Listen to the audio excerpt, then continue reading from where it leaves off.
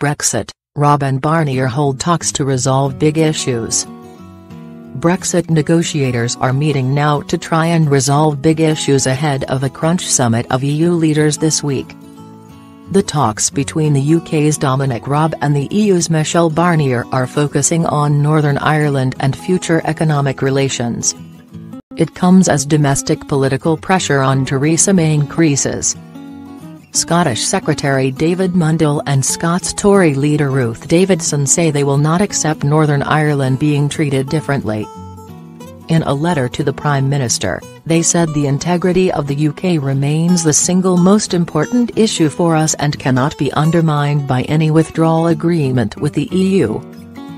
They indicate they will not tolerate a situation in which Northern Ireland remained in the customs union and single market, while the rest of the UK was outside it, or the introduction of customs and regulatory checks on goods moving between Northern Ireland and Britain that did not exist elsewhere within the UK. A source close to Ms Davidson said the issue was a red line for her, while a source close to Mr Mundell told the BBC, "If you find yourself not agreeing with government policy, resigning would be the logical outcome." It follows reports that other top ministers are considering their positions over the weekend ahead of a meeting of the cabinet on Tuesday at which ministers could be asked to give their consent to an agreement. The Raab-Barnier meeting comes amid conflicting signals as to whether the two sides are nearing a deal on the terms of the UK's exit next March as well as a framework of future economic and security cooperation.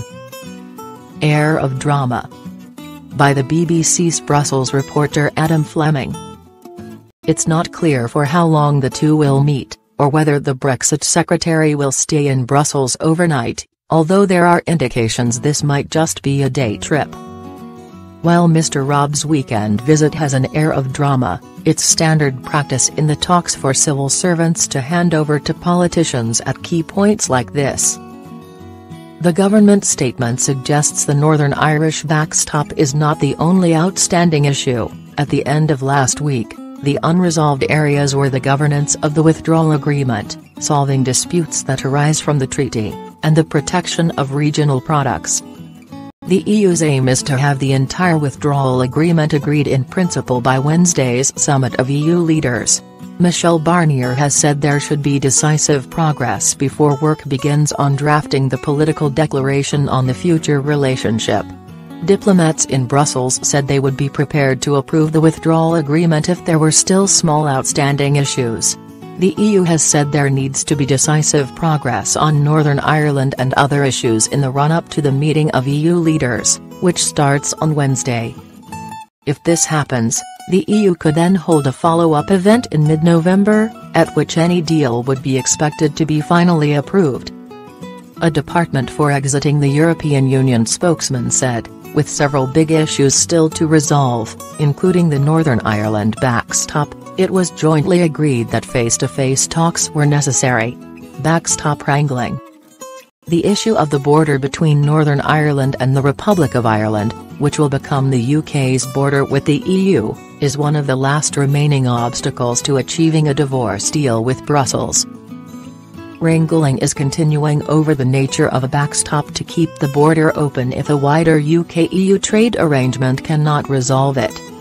The EU's version, which would see just Northern Ireland remain aligned with Brussels rules, has been called unacceptable by Mrs May and her Democratic Unionist allies. What is the Chequers plan?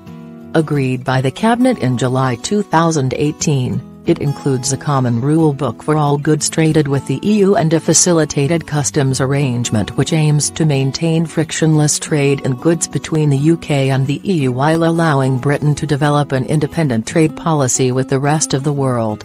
The plan would end free movement of people. At the beginning of the summer, the government's senior ministers held a day-long meeting about Brexit at Chequers, the Prime Minister's official country home in Buckinghamshire.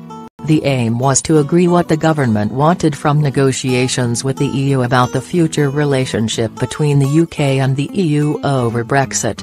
The plan that emerged from the meeting has become known as the Chequers Plan, or sometimes simply Chequers. The key aim of the plan is to create a free trade area for goods moving between the EU and the UK while stopping freedom of movement for people between them. To do this, the UK would commit to collecting import taxes, known as tariffs, on behalf of the EU for goods that arrive in the UK on their way to the EU. Meanwhile, goods that were staying in the UK could be charged at a different rate, depending on any future trade deals the UK agrees with other countries. The UK would also agree to a common rule book with the EU for manufactured goods and food, which would mean following EU rules and standards. In the future, if the EU changed any of its standards, the UK could decide not to follow those changes but at the risk of losing the free trade agreement for those goods. The government believes the combination of the common rule book and collecting tariffs for the EU would avoid the need for checks on goods passing between the UK and the EU, including over the Irish border. However, the EU doesn't accept all proposals in the Checkers plan. It thinks the proposals amount to cherry-picking parts of EU membership, in other words, keeping the bits the UK wants to stay attached to, while rejecting other rules. The EU is also unconvinced the UK would be able to accurately track all the goods moving through it. And many Conservative MPs are unhappy with the UK government's proposed alternative, which would see the UK temporarily remain in a customs union until the Irish border question is resolved, either through technological solutions or as part of a wider trade agreement. Brexiteers fear this will leave the UK in indefinite limbo, bound by the EU's rules and limited in the trade deals it can negotiate with other countries. Writing in the Sunday Times, former Brexit Secretary David Davis urged ministers to exert their collective authority and reject the plans. But Health Secretary Matt Hancock urged ministers to unite behind the Prime Minister, insisting there were different ways to ensure any customs commitments were credibly time-limited. Asked whether any deal would include a date at which the UK would no longer be bound by the rules of the customs union, he told the BBC's Andrew Marr show, "I certainly hope so." There was absolutely no reason for cabinet ministers to quit over the issue, he insisted. On Saturday evening, German newspaper Süddeutsche Zeitung reported a deal had already been reached between Mrs May and the EU, and would be announced on Monday, but a No10 source told the BBC the report was 100% categorically untrue.